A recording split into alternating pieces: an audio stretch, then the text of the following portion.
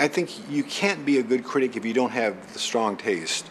You've got to have, and then the person, it's just up to the reader to say, do I agree with this person most of the time, or do I agree with this person some of the time, or even if I disagree, do I learn anything from reading the review? Is it interesting, the dialogue? So I used to always think of reviews as a dialogue. Here's what I think about, I went to a show last night, or I listened to a record last night, here's what I think. What do you think? I try to write it as, it's almost like blogs today. Blogs today are very informal and so forth like that, where you're really writing to somebody else and it's not really I try to write in a very conversational, very accessible way with the design of trying to say, here's what I think, what do you think? And I used to love it when I get letters or emails back from people saying what they say. So I try to give some information. I try to explain why. I try to explain as much why I thought this person was as good as a bold statement, this person is good. I think it does no good to say just the bold declaration, say this person is a great artist. Why is this person a great artist? What is it? Like when I read movie reviews today, you can find some dazzling writing, but and the person says they like the review, but they don't convince you why. They don't tell you why they like it or don't like it. It's it seems like there's that critical factor of explanation that's missing. So I think a good critic has to have a strong opinion, but doing that you'll get branded. Like one of my favorite people in the record business is Clive Davis, and for years he's accused me of not being able to hear some of the best music of our time, the people he likes, like Whitney Houston and the pure pop entertainer, as opposed to the raw, ragged, edgy rock and roll or country or hip hop or that kind of gritty street kind of thing. He thinks I'm really into that world, and I says, we'll see each other. I've got this new artist, Alicia Keys. You're not going to appreciate her, but I said, but I actually did like Alicia Keys a lot. But certainly you do get branded, as I was probably known as probably.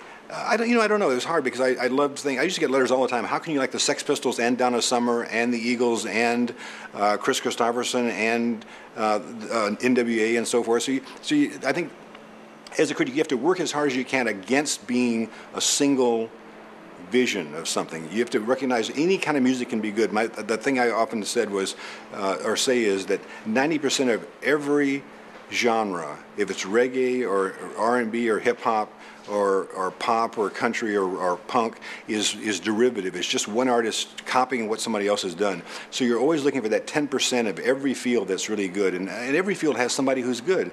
Now some fields I think generate more excellence than others because more people are probably into it. That audience seeks more adventurous music and so forth. Like Bob Marley comes along in reggae, though. Is anybody better over the last 30 years than Bob Marley? He's fantastic. But reggae hasn't produced a lot of other great artists like that. At that time, though, they had Peter Tosh and Jimmy Cliff and a lot of people like that. But I haven't found in recent years the same kind of. But see, maybe it's just that it's still there. But a person who's as great as Bob Marley comes along and focuses your attention, so you really pay a serious attention to what's going on. And so if he's not there, you kind of miss it because you're not paying as much attention to a field like that. But if you look at country music, Johnny Cash and Merle Haggard and Willie Nelson and Waylon Jennings, those are incredible artists. And you go into rock and you go into, in pure pop, there's been some fantastic artists. But so don't ever think any field is void of talent.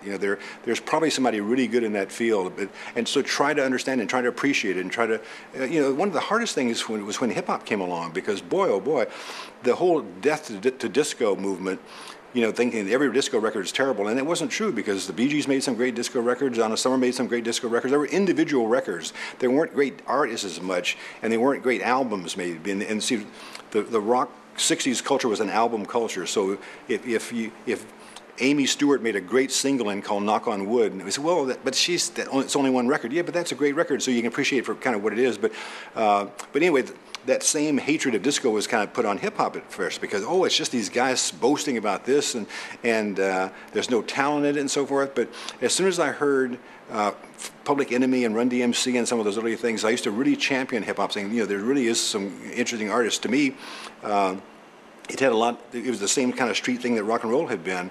But I can't tell you the number of letters and emails, and they weren't emails, no, but letters and phone calls I'd get saying, "You just lost your mind. This stuff's just crazy. This stuff's terrible," and so forth.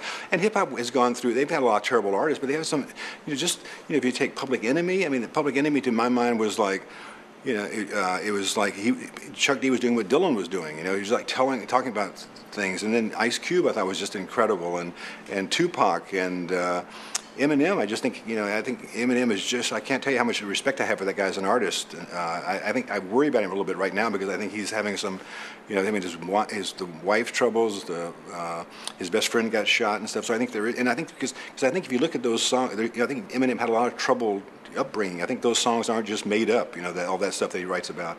But I thought he was a guy who impacted our culture in the way Elvis did. I mean, so you're always looking for those parallels. Who's exciting people? Who's, I mean, one of the things I studied, my minor in college was sociology and social theory. So I've always been looking at why people like certain things. What things change people's minds and moods and so forth. And Eminem came along and really, I think, revolutionized hip hop in some ways. He started telling different kinds of stories and stuff, stories that hadn't been.